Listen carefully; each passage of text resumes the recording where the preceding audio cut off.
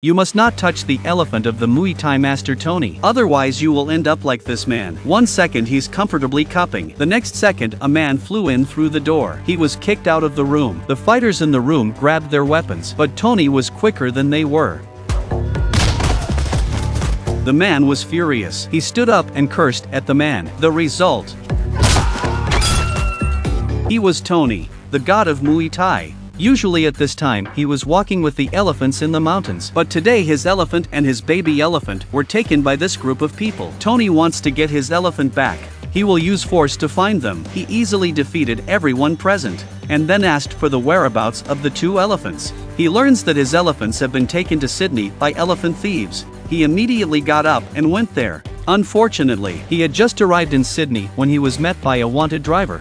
Soon after he got in his car, a group of police officers followed him. Seeing no way out, the wanted man took Tony hostage, but Tony didn't need that kind of treatment.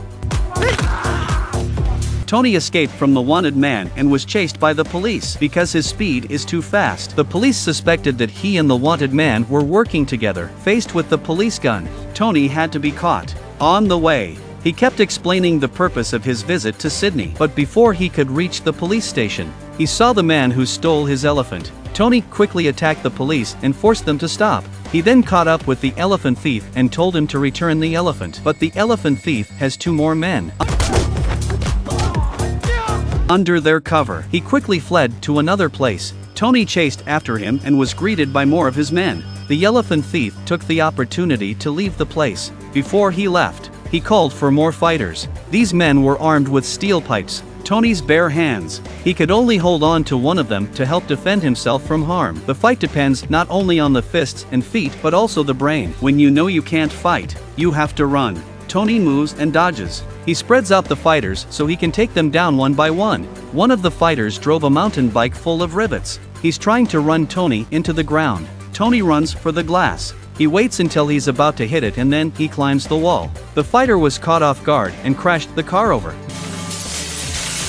Then Tony found the restaurant where the elephant thief was. He was 1 against 100 all the way through the rampage.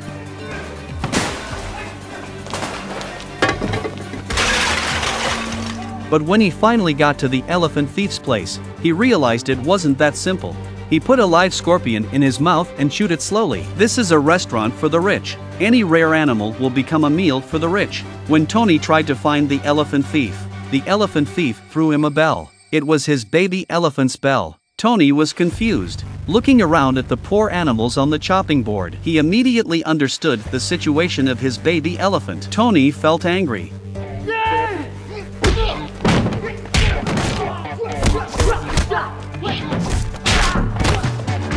The people around him were cheering for the elephant thief. Tony stood up in anger. He took the elephant's bell, but then he was kicked to the ground by the elephant thief. Tony looked at the elephant bell and was completely furious. He wrapped the rope around his hand and got up. The elephant thief realizes that Tony is not easy to deal with. He then used the whip leg to kick him, but Tony goes straight for a late side kick and then give him a punch. But he was just getting warmed up. Now Tony is going to do the real thing.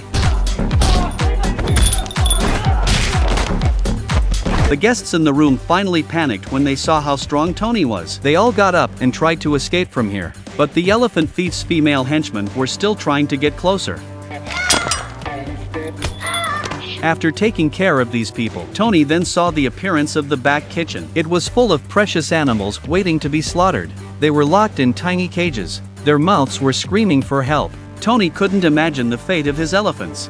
He made his way into the deepest part of the back kitchen. There was a group of imprisoned women and a good cop tied up. This policeman had ended up like this because he didn't support the men. Tony gets him out. To his surprise, he saw his baby elephant in another warehouse. There were tears in the baby elephant's eyes. Tony was heartbroken. His baby elephant was found. Then where is his big elephant? Tony found out the origin of the restaurant from the police. The owner behind the restaurant is Kim. This gourmet restaurant is just one of her many properties. Even the arrogant elephant thief is just one of her employees. When Kim heard that Tony was making a scene at the restaurant, she sent an assassin to take care of him.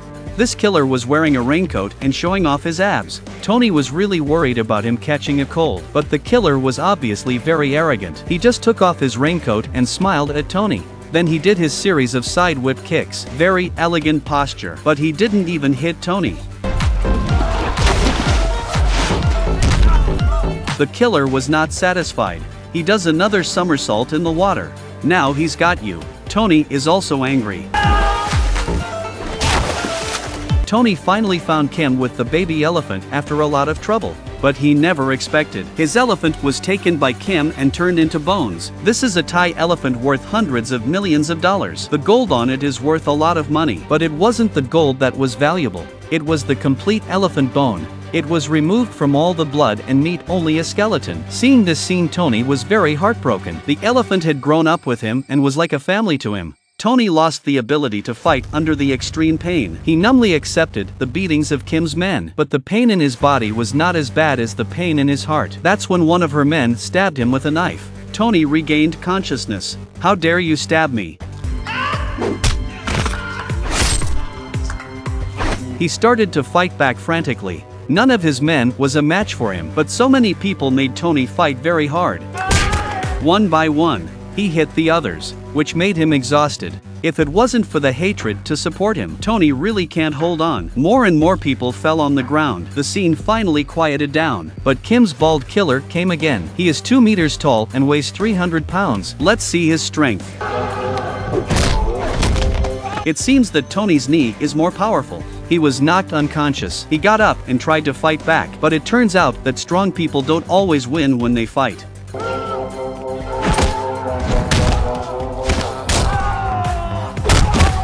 Tony doesn't want to waste any more time. He jumped on the killer's head and pounded him. Just as the killer was about to be hammered to death, Kim breaks Tony's fist with a whip. The killer had a chance to catch his breath. He started his revenge. Tony was as weak as a chicken in his hands. He grabbed Tony and dropped, lifted, choked and pushed him. Under the combined attack of the killer and Kim, Tony was soon knocked to the ground. He fell under the elephant bone. He decided to use the elephant bone as a weapon. He tied the bone to his wrist. Tony used the tough elephant bone to defeat the others one by one. Kim saw how well he could fight and fled to the rooftop to escape by helicopter. But she was only halfway up. Tony rushed up and knocked her down with a knee. Kim smashed on the elephant bone and died instantly, and Tony was lucky to fall on the ivory tusk. This tusk has protected Tony for many years. He rested on this tusk when he was a child. I never thought he would be saved by the tusk now. It's true that when you give your love to animals, they will also return your love. You can subscribe and leave a comment. See you next time.